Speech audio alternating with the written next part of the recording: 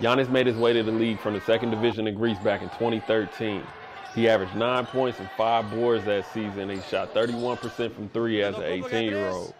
The numbers ain't crazy, but his natural ability was enough to draw interest from not only the league, but other teams around Europe.